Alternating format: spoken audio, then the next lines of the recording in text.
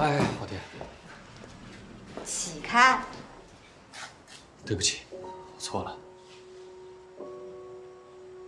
烦不烦？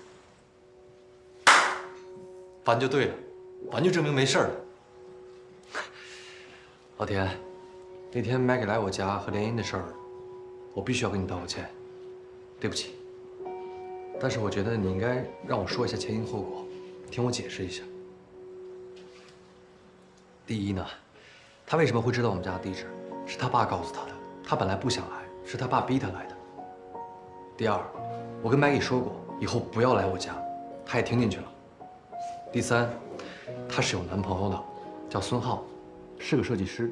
第四，联姻的事儿是假的。假的？今天我去找了 Maggie 面谈了一下，把事情都聊透了。目前我们的家长都没办法改变心意，我们唯一能做的就是演戏。他也是这么想的？就是他提出来的。其实啊，他比我更不愿意接受这段婚姻。哦，那他这到底是在干嘛呢？多半是为了她男朋友。虽然她没有明说吧，但我调查过，这里面肯定有什么隐情。那你们就打算这么演着，不怕你爸他们看出来？这会很难收场哟。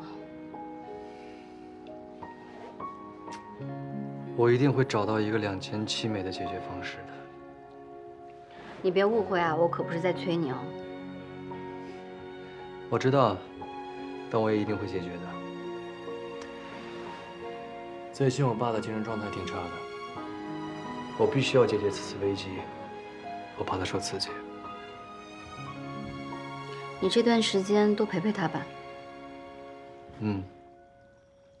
但是我也担心你呀。担心我什么呀？两个人不用无时无刻都在一起，而且这段时间我的工作也很忙，你解决好家里的事，不要有顾虑。谢谢你理解我。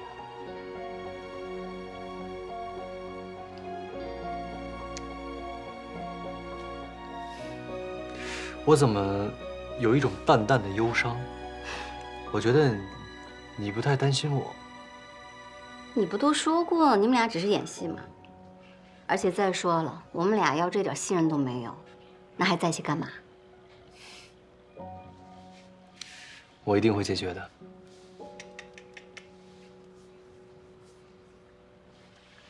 不用着急，这事儿没这么简单。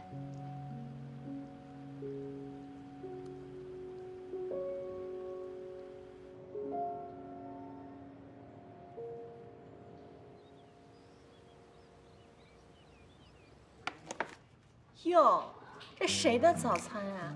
这鸡蛋还是爱心的，好可爱呀！那花才美呢，多浪漫啊！这花也就3块钱一朵吧，这么一包得好几百，这太暴利了。这个甜甜，七夕快乐，记得吃早餐哦。不好意思啊，这好像是送给我的。这恋爱中的女人真幸福，花和早餐比人都先到。干嘛呢？站这儿一大早没事儿干是吧？我让你们准备的梁洛芬跟夏央的资料准备好了没有？都放你邮箱了。那差不多。哦，对了啊，一会儿要去见夏央，抓紧时间吃早饭。单身狗哪有什么饭吃？哎，抓紧时间吃早餐。一大早就这么热情，